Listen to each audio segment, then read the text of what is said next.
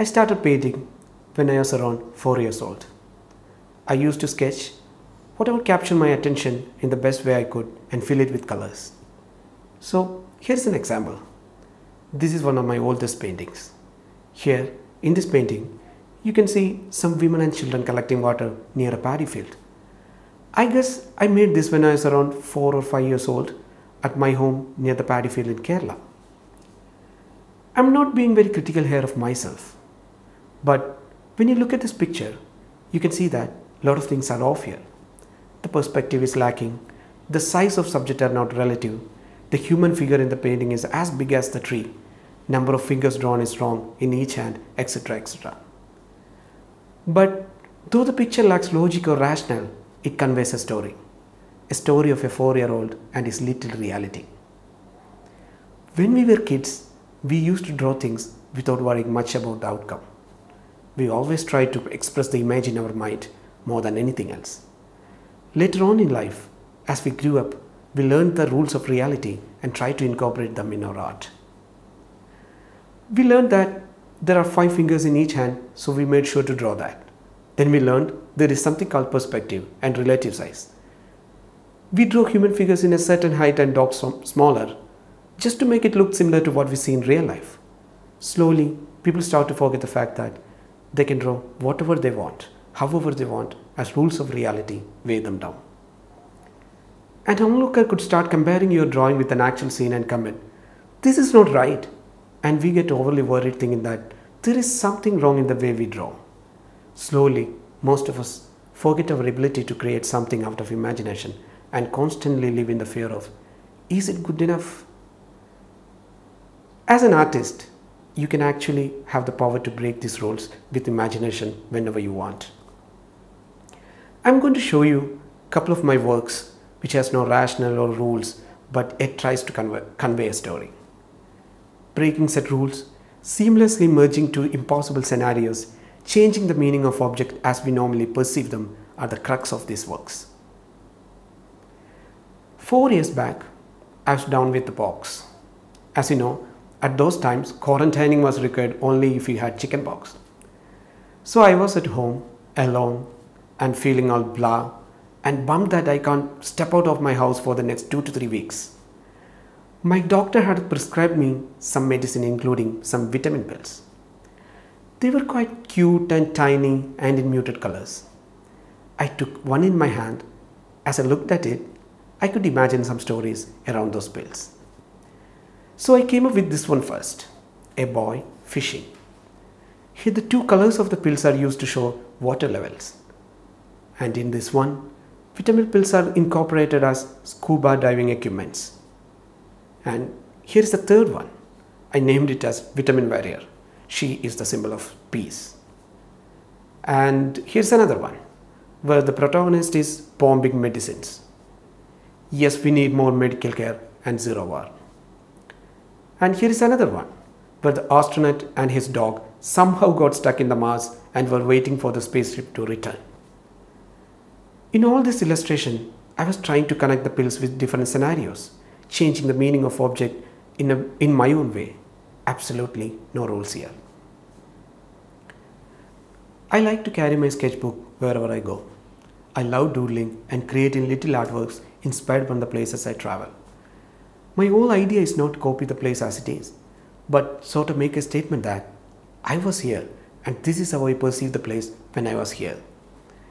Instead of replicating the place, I try to add my own little imagination to the reality. These stories might be inspired from the place, its culture, its architecture or history. By adding a little bit of imagination, we can look at these places in a different perspective. Talking about perspective, here's another story. A few days after my birthday celebration, I noticed that some of the birthday balloons were lying around in my living room. They had shrunk quite a bit by that time and were now tiny baby balloons. I was about to throw them out and clean my room, but was stopped by a thought. As I looked at them, I got an idea to use this balloon with my illustration in my sketchbook to create sort of 3D object-oriented art. It was a random thought, but really interesting to do as well as to see. In 2010, I created an illustration series named Unposted Letters. This series has been the most popular one out of all my artworks till date. When I started this series, I didn't want to create figurative characters, so I made these two simple stick figures and focused more on the concept rather than other details. The whole idea behind the series is to create situations that question reality and connect it with various emotions of love and life. I would imagine a scenario inspired by our ordinary world and try to give a twist to that reality by adding fantastical elements or magic to it.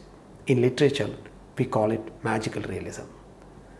Another narrative technique that I use in this series is symbolism. In this series, the umbrella is not really an accessory, but it represents love or hope. Sometimes the protagonist loses the umbrella, which implies lost love. I mostly let my imagination run wild when it comes to art. It's not just in the daily doodles that I apply this principle.